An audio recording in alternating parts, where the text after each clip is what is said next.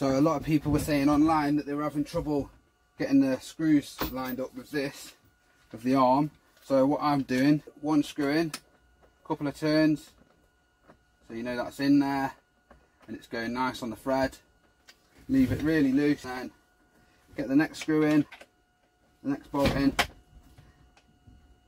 And like with bolts, always go a little, go anti-clockwise first until you hear it click. There's the click, and then go back clockwise. And then you know you're on the thread nicely. You're not going to ruin your bolt, thread your bolt. And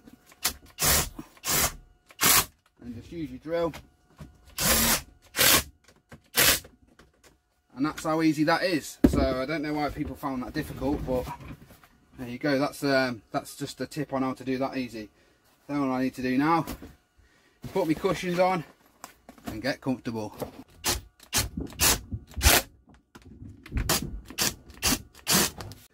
And then that cushion's simple, just goes through there. And then this one, you just thread it through the back of the seat. You've done the same on that side. So then, once you've threaded it through the seat, bring this strap up through there. And the one that you threaded through the back, bring it around. Same again on this side. Put it through from the bottom up to the top one. Then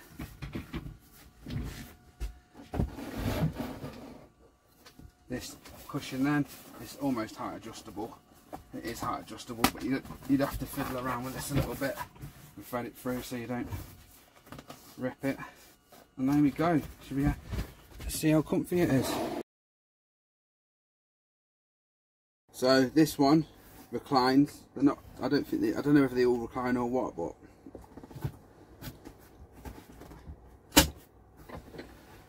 it's comfy, nice and comfortable.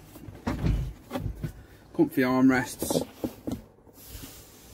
Jobs are good in, and mine come with pretty decent instructions.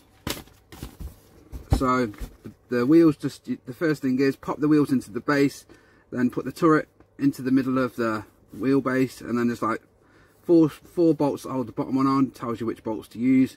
3 bolts that hold like a T piece of metal that goes into onto the back of the chair. Then that slots into the base of the seat. And then the only things that were a little bit fiddly is them, but they weren't fiddly if you just do them how I showed you. Just leave the bolts loose, make sure the threads in by hand, so you're not going to ruin your bolt. And then just with the drill, 2-second job.